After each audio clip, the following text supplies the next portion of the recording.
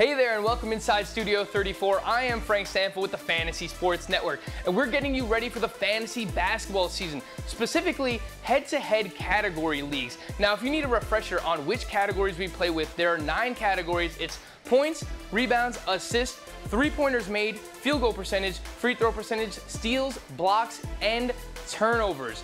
A term that you're going to hear a lot when talking about fantasy basketball category leagues is punting categories. What exactly is punting categories? Basically, in fantasy basketball category leagues, you just need to win more categories on a weekly basis than your opposition. So if you choose to just punt or give up 2 categories on a weekly basis, let's just say free throw percentage and turnovers, because those are probably the 2 easiest categories to punt, then you're gonna focus in the rest of your team on trying to win the rest of the 7 categories. Again, you don't need to win 9-0 every single week.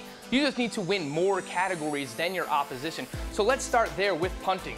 When I go into my draft, do I already have an idea of which categories I want to punt? I'll just say right off the bat, turnovers. That's the category. Look, the best players have the ball in their hands the most, and they're gonna turn the ball over the most. So am I avoiding players that are more turnover prone than the others? Look, James Harden, Russell Westbrook, LeBron James, they turn the ball over the most because they have the ball in their hands the most, but they're also the best players in the NBA. So turnovers is the one category where, regardless, I'm always punting that category. Now, for the rest of the draft, I'm kind of letting my team decide which categories I should punt. So the first 3 rounds, you're gonna take the best player available. If it just so happens that Andre Drummond is the best player available in the 3rd round, then you're probably going to punt free throw percentage.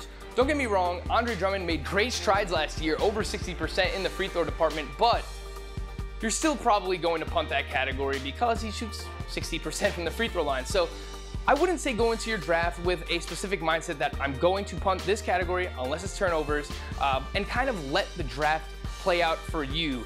Take the best players available early on, and then if it turns out that you're low in field goal percentage 3 or 4 rounds into your draft, then maybe just continue to punt that category. But honestly, we would never recommend punting more than 2 categories within your head-to-head category draft, because then you just put yourself at too much of a disadvantage. The next talking point for head-to-head category leagues is knowing the category specialists, and this comes into play very much so in the draft and throughout the season, because throughout the draft, you might look at your team and realize, I need 3-pointers late in the draft, I need rebounds late in the draft, or I need blocks, or I need steals, so on and so forth. So before your draft, we would recommend, writing down a few players that you can get later on that specialize in specific stat categories, whether it's points, 3-pointers. Again, you just want to know who your category specialists are, and that's also going to help you with your in-season research too, because when setting your lineups each week, you'll realize, all right, maybe last week I lost the blocks category. I need to pick someone up who's going to help me in the blocks department. So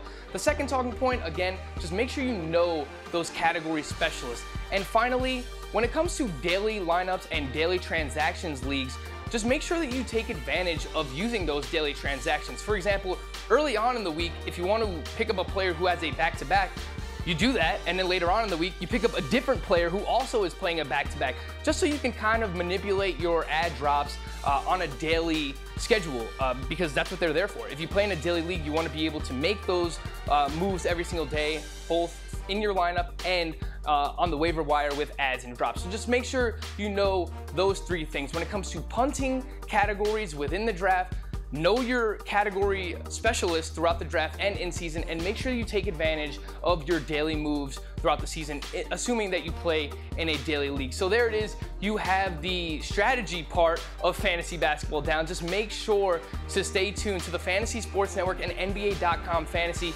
as we let you know which players you should be drafting, which players you should be avoiding, and so much more. Thank you for watching. I'm Frank Stanfield. Good luck, everybody.